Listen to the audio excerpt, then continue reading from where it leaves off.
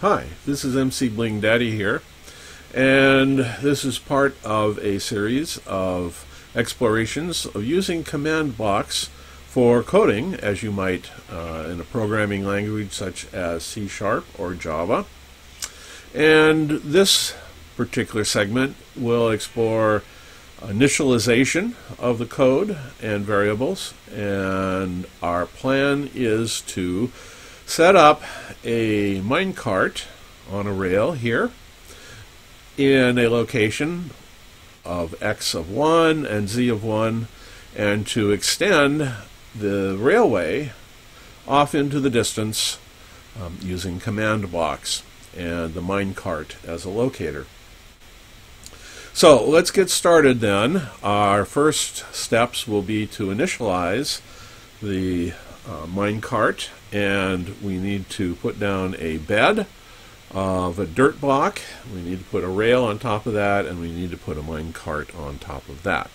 So let's get started putting down our command blocks, and we'll need 3, one for each of the steps: dirt and rail and minecart. So let's take a look here with our first step. Of course, I put these down using the right mouse click to place the blocks. To get into the coding interface, you also use a right click. You can only do this in the creative mode. And so let's right click, and we open up the command block user interface, and we are now set to enter our first command block command. Now, the presumption is here that you're familiar with command block, not command blocks, but commands already, and so this will not necessarily be anything new for you. But I'll still explain what we're doing for people who hope to maybe understand some things they hadn't before. So, first thing is that we do not need to use a slash as we do for commands that are entered directly in the command line. So the first thing we're going to do is put a block of dirt in with the set block command, and dirt will be the block that we'll set. And I'm using left and right arrows, much as you might in a word processor. You can also use cut and paste. And so we are going to use the location of where that hole was that I showed you, which is an x of 1. We do not need to put in x equals 1, but we could if we wanted to. And a y of 1. And these are what are called absolute coordinates because they refer to only one place in the entire world. However, what we're going to do is to use a relative coordinate for the y coordinate, and this means whatever level the item doing the command is, whatever level it is at, is the level that you will use for the command. And in this particular case, a tilde is what it's called, refers to the level of the command block, but we actually need to put the dirt one level below because a block is referred to by its bottom side, and so we have a set block of 1, tilde minus 1, 1, and dirt, and we press enter to get out of the command block. Now, to get the command block to execute that particular command, we are going to use a little bit of testing, and what we can do is to use a redstone torch to activate the command block, and when we do that, we will see that a block has been placed, a dirt block has been placed on the coordinate 1, 1. Alright, now what's the next thing we want to do? We want to place a rail on top of that, so let's do set block, and again we used a right click to get into the user interface. Set block, a rail, and the coordinates will be nearly the same. X is 1 and z is 1, but the rail will sit on top of the dirt block, so all we need for that is a tilde. Okay, press enter, and let's take a look and see what happens. Now, I don't want to put the redstone torch next to the first block that we use because it will activate that also. So let's see if we can find a place here that will let us execute this block. And if you look over to the right, you'll see that our rail was placed. Okay, so the next thing to do is to put down a minecart, right click, and we now have to summon two, and we put our locations first, 1, and tilde refers to the location, to the level, the Y level of the command block, and it's going to be the same as the rail, and 1.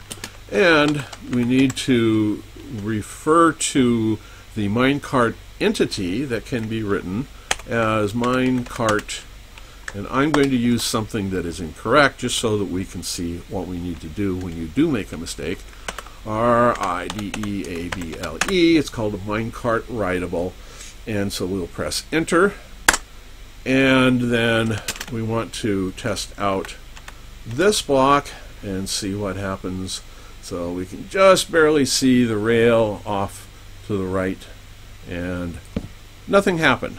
Okay, well, now when that happens, what you need to do, right click, to go back into your interface and see if you can figure out from the error message that you get, if in fact there is an error, and in this particular case the error message is minecart underscore writable is not a valid number. Well, there's two things that we have done, actually.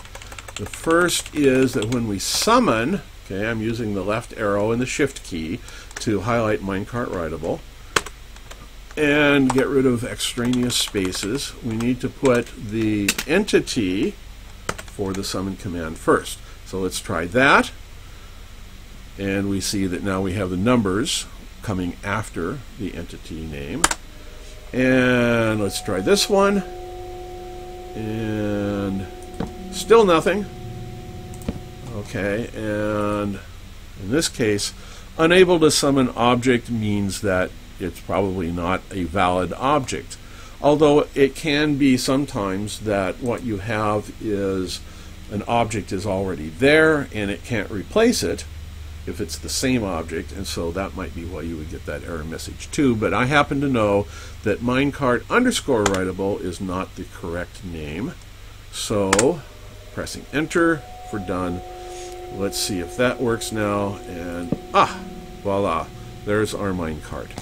Okay, so we have coded and tested each of our lines of code, and now what I want to do is to connect these so that they get executed all together. So I'm going to take out the things that we put in before and put in now something to connect the command blocks. I'm going to put in a redstone repeater.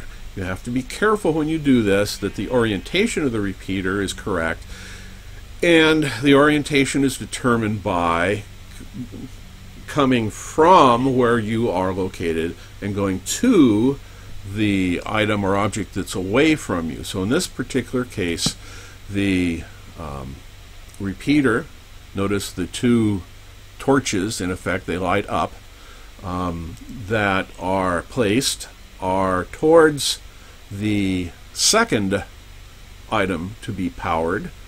We are standing on the first, and so we know that the orientation is correct because there is nothing directly under us here, but the two torches are near the second item that we want to power. And similarly, going from the second to the third, we place down another one, and we now have connected all of our command blocks with redstone repeaters so that they should execute sequentially.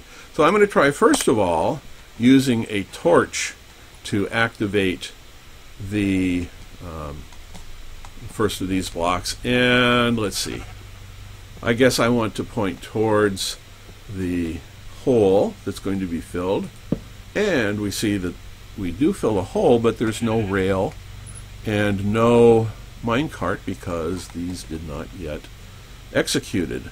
So let's try, or not let's try, but let's use something that does work, and that is a powered redstone torch. And so we're going to, let's go back and take a look. First of all, where we are located.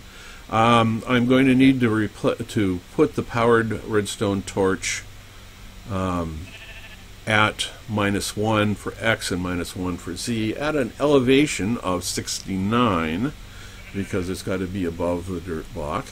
So let's see if we can do that. And at -1, 69, -1, and whoops. No, if I said torch, I'm sorry, it's a repeater. It's a powered repeater that we need to use. And voila, it started, it activated the other repeaters, and we couldn't see it, but it was sequential. You can take a look at that when you try this out. And it activated them sequentially, placed down a dirt block. You can barely see, but you can. A rail underneath the minecart, and then, of course, the minecart itself. And then to turn these off, we'll get rid of the powered repeater. And as you can see, the other repeaters then turn off. Okay, well, we have then concluded our initialization. We've set our minecart up, so it's set to start out from where we want to go. And the next time we will see about extending it out again in this direction, and see how to set it up so that you can use the minecart to indicate where you are, and using that location extend your railway one set of blocks further. That's all for now. Thanks for watching, and see you next time.